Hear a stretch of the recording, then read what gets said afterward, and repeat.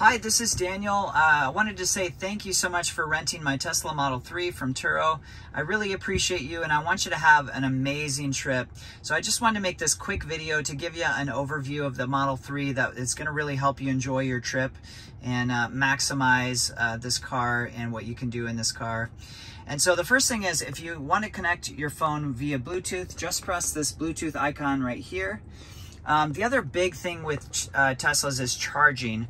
Now, they have made it really easy to navigate to charge stations, to find charge stations. You're simply going to just press the screen here.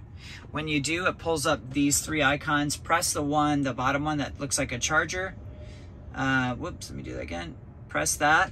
It's going to pull up all the nearby chargers. It tells you how far they are away. And also on the map, it shows you where they are in relation to where you're at. So it's very easy to find charger stations. And then simply press the address of the one you want to go to. It navigates to the supercharger station. It tells you what time you're going to get there, how long it's going to take you, and how much charge you're going to have when you get there. So definitely you want to utilize that for a couple reasons. Number one, it makes it easy, but the other big reason is it preheats the battery as you're going to the charging station, which makes your charging quicker, and it's also better for the battery. So please navigate to the charger stations. So if you want to end trip, you just press end trip. And if you want to put in an address, any address you can put in here in the navigate menu, and it will navigate anywhere you want it to go to. Now regarding charging, also going back to charging really quick, let me show you where the charging port is. So the charging port is on the driver's side. It is right here next to this tail light. If you press that, pops open. Simply when you get to the charger station, you're going to plug it in here. Now when you're done, you have to press down a button to release it, pull it out, and then this will go down automatically. So a couple other things are how to get it into drive. So let me pull down on this.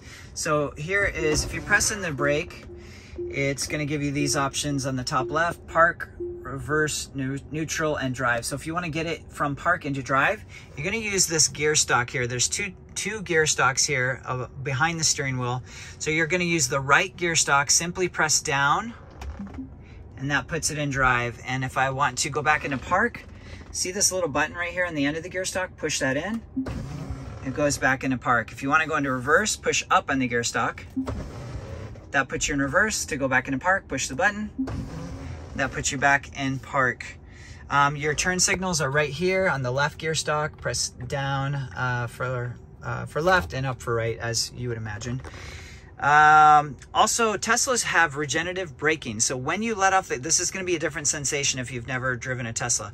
When you let off the brake, or I'm sorry, when you let off the gas, it automatically is going to slow you down.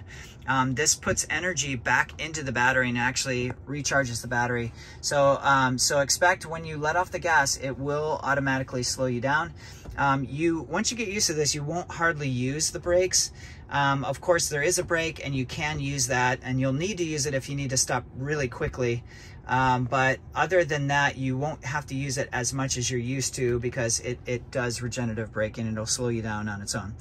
Now, I'm going to send you an invite to the Tesla app, and the Tesla app is going to be your key for the trip, and it will also be how you get in and out of the car, and also it's your key to get the vehicle going. But so simply, if you have your phone on you and you have the app, the car knows when you get in. You just press the brake, press the brake and put it into gear, and you're off and running. The other thing is, I'm going to give you the vehicle usually at above 80%. As you can see, it's at 85 right now.